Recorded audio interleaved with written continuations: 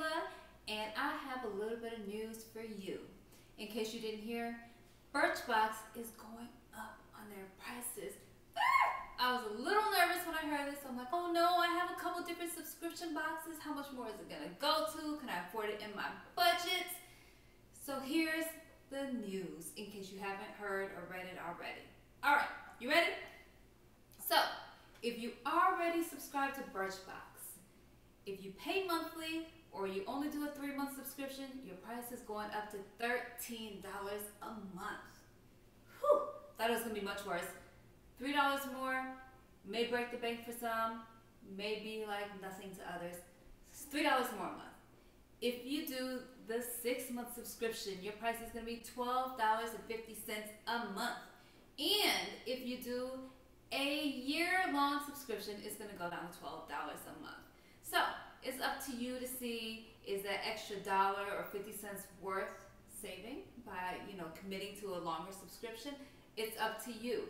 So let me tell you what it's going to be for people who do not have a Birchbox yet. So if you have not already signed up for Birchbox after March 24th, they are upping the prices. So if you want to get locked in, do it before March 25th. I would say before March 24th to be on the safe side. If you're brand new and you only do a month or 3-month subscription, it will be $15 a month.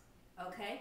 And if you do a 6-month subscription, it will be $14 a month. And if you do a year-long subscription, it will go down to $13 a month. So basically, after March 25th, even if you do a whole year-long subscription, the lowest rate you're going to get is the highest point that those of us that are grandfathered in will pay.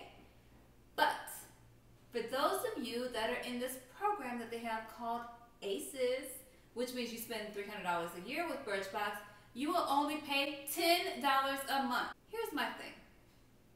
If you're considered an ACE and you're like their VIP and you're spending $300 a year with them, your only benefit is that your price doesn't go up. It would have been cool, in my opinion, if they had dropped theirs down to, let's say, even $9.50 as an incentive or something, and kept the rest of us at wherever it's at if we're not spending our money with Birchbox. But it kind of sucks for the ACEs that their only incentive is, hey, you're locked into $10 a month. I mean, I guess it's better than nothing, right? They could have just went up on them too. The thing that I thought was kind of cool is that if you decide to pay for a year-long subscription or a 6-month subscription, heck, even a 3-month subscription, you no longer have to pay the lump sum up front. But you just are locked into a commitment, kind of like a gym membership, where you're locked into a year-long commitment anyway, but they still only charge you monthly. It's kind of that same thing. So I love it. I love the fact that they won't make me pay like a huge chunk at a time, because maybe my car note is due and I do not want to pay for a 12-month subscription at the same time that my car note is due. The CEO went on Facebook Live and said that one of the reasons that they're upping their price is because they've had the same pricing for the past, let's say, 9 years that they've been in business, which is a long time. I mean, considering the cost of inflation and everything else that goes up, and heck, even postage has gone up so much in just the past couple months, let alone couple years, and they have stayed at $10 a month, which I commend them for doing so. But honestly, truthfully, they've got to make money too. I mean, let's be real. If you think about the cost of packaging everything, shipping everything, paying your employees, buying those little boxes, it does cost money. Heck, I even wonder how they were able to do it for $10 a month, but I didn't care, because as long as I was getting it and I liked the samples, it wasn't that bad. But what they're saying is that because they're able to get a little bit more money from the subscribers, they're actually able to potentially give us better product, which is exciting. That they said their samples will be, maybe newer brands that are coming out, or different types of products, or new launches. So that's pretty exciting. I mean, $3 a month more does kind of stink a little bit, but if I'm going to get better samples that I will enjoy more, then okay, it may not hurt me that bad.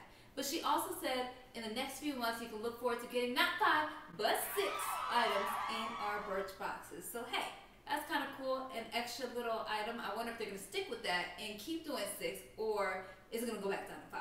So I guess we'll have to stay tuned and find out. Another thing that was mentioned is that they're going to try to have faster shipping. Not really sure how much faster. They just mentioned faster shipping, so I guess we'll just have to wait and see.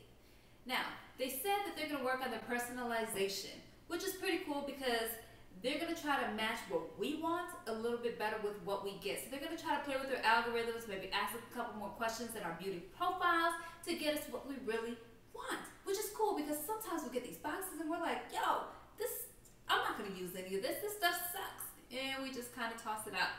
But hopefully with their new little algorithm things they want to do, we'll get more of the things that we want. So that's something to hopefully look forward to. They also said that they're going to start having multiple curated boxes each month, which means we can actually pick which curated box we want if we want to have that control. Like some of us really like being in control of what we get. If you like having that control, you can actually pick from the different curated boxes. Or you can be like me and be like, I just like a surprise. I like it feeling like it's Christmas every time I get one of these boxes, and I just want to open it up and see what I got for the very first time. So starting in June, they're going to have something called Swap for Points, which basically means you hit a little skip button and you don't get a Birchbox, but you still get charged for it for that month. It's a little weird to me because if I'm paying for it, why would I not want my Birchbox? But I guess maybe there's not going to be a sample that you like inside of there, and you're like, I would rather not waste my $10 or $13 or $15 a month on that box, and instead I would rather put that money towards a full-size product. Who knows? Maybe if one day there's a box that literally has absolutely nothing that I see a value in it, maybe I'll hit that little skip button. But until then, I don't mind getting my little samples. But, I mean, I guess it's a cool option. And however much you pay is how many points you get. So if you pay $13 a month, you'll get 130 points. If you pay $10 a month, you get 100 points, so on and so forth. You get the point. You can figure out math, I hope. I'll give you my personal point of view and tell you what I think about this whole new transition thing of tiered membership or tiered payment. Initially in their business model, they thought about sending out tons of samples to women for skincare and makeup and hoping that people will turn around and buy stuff from Birchbox.com.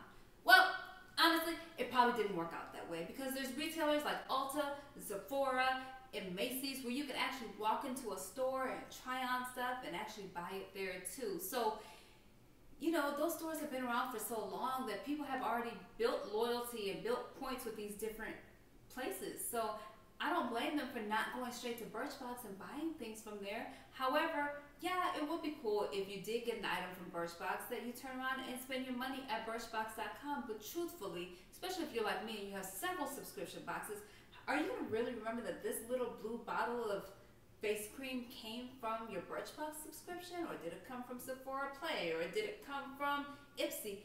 Are you going to remember? I probably would. It's not going to be at the top of my mind to go on Birchbox.com and be like, oh, did I buy this from here? Or did I get this little sample from here? Let me go buy it from there so I can support. Because honestly, I don't want my beauty points spread out throughout several different stores. That's my honest truth, and I'm sure that's a lot of people's truths, and it's nothing against Birchbox. Because everyone has a business model, everyone wants to make money, and I completely understand. But for some people, a subscription box is simply a subscription box.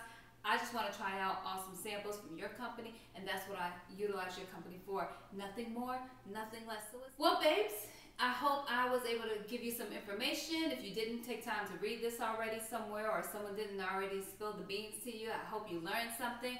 Let me know your thoughts. Did you like it? Are you going to continue subscribing, or are you going to cancel your subscription? Let me know.